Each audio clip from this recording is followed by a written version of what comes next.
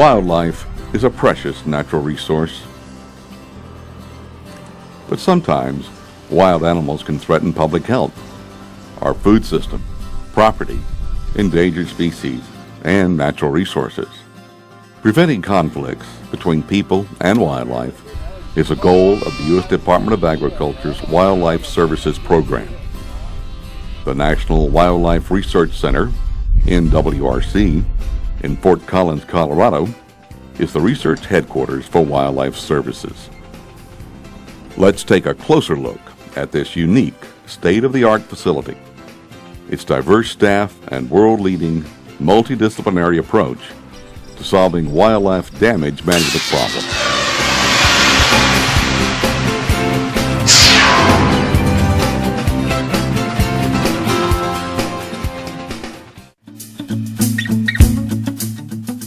The National Wildlife Research Center provides scientific expertise for the development of wildlife damage management tools and techniques. Research focuses on wildlife diseases, invasive species, reproductive physiology and contraceptives, animal behavior and ecology, product registration with the appropriate government agencies, and the development of new tools such as repellents, attractants, toxicants, and vaccines. Approximately 75% of the center's research budget is devoted to the development of non-lethal tools and techniques for resolving wildlife conflicts. The center works with a variety of partners and strives to make its research findings known to others. The NWRC employs approximately 160 scientists and support staff at its headquarters in Fort Collins and several field stations throughout the country. Their diverse expertise ranges from animal behavior to economics to wildlife biology. The National Wildlife Research Center is a great place to work. We have a dedicated staff who work in interdisciplinary teams to meet the challenges when presented with wildlife-human conflicts. We have really excellent facilities to hold wild animals, and it makes the work on wildlife much easier to be able to have nice facilities and to keep the animals in very good condition while we're doing research on them. Looking at the animals, doing research in the laboratory can answer some questions that you can't answer doing field work, and so it'll complement our field work that we can resolve some problems more easily. The NWRC headquarters campus includes facilities for conducting wildlife research, including chemistry and disease laboratories, a wide range of outdoor animal holding pens, tropical and temperate simulated natural environments, SNE, and a biosafety level 3 suite. These facilities give scientists a unique opportunity to study traditional laboratory animals and many wildlife species in both laboratory and semi-natural settings. New tools and techniques can be tested, evaluated, and modified at the center prior to conducting field studies. For example, NWRC scientists are working to develop a contraceptive vaccine for use on prairie dogs, as well as other species such as white-tailed deer, ground squirrels, and feral pigs.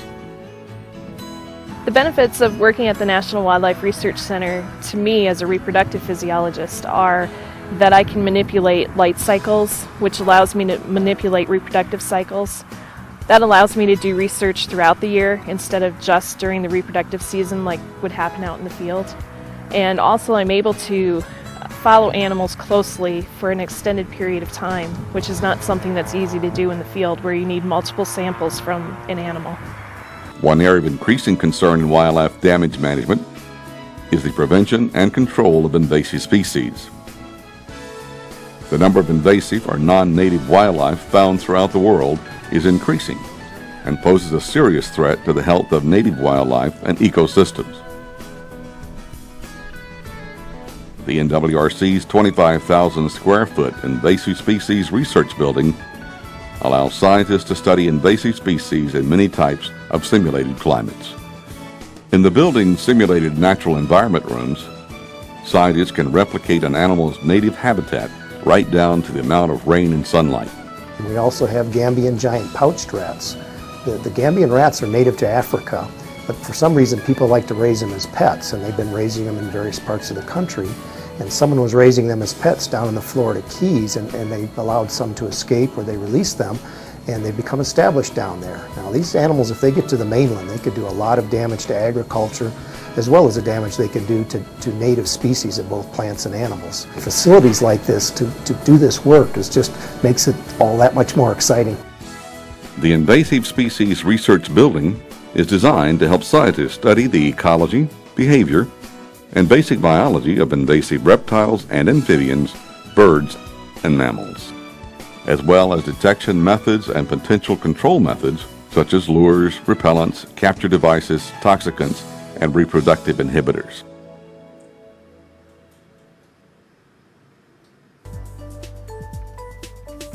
Recently, the potential for transmission of diseases among wildlife, livestock, and humans has received greater attention. 75% of emerging infectious diseases are zoonotic, meaning they are naturally transmitted between wildlife and people. Inside NWRC's Animal Research Building is a 2,500 square foot Biosafety Level 3 suite. BSL 3 stands for Biosafety Level 3.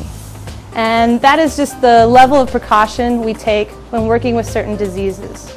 In a BSL 3 facility, PPE, or personal protective equipment, is very important. This protects the researcher from any diseases that they might be working with in the animals. The suite is specially designed for the study of wildlife diseases such as West Nile virus, brucellosis, bovine tuberculosis, rabies, highly pathogenic avian influenza, and plague. By learning more about these diseases, scientists can develop surveillance and diagnostic techniques, as well as help prevent the spread and transmission of these diseases to other animals and humans. The majority of NWRC's 43-acre campus consists of the center's outdoor animal research facility. This area includes 20 specialized pen structures and 4 related support buildings. Testing the effectiveness of new wildlife damage management tools in a natural setting is challenging and very costly. NWRC's outdoor animal research facility provides researchers with the ability to temporarily house wild animals for study under controlled conditions. The kind of damage that woodpeckers cause are to utility structures, and this is a cooperative study with utility companies.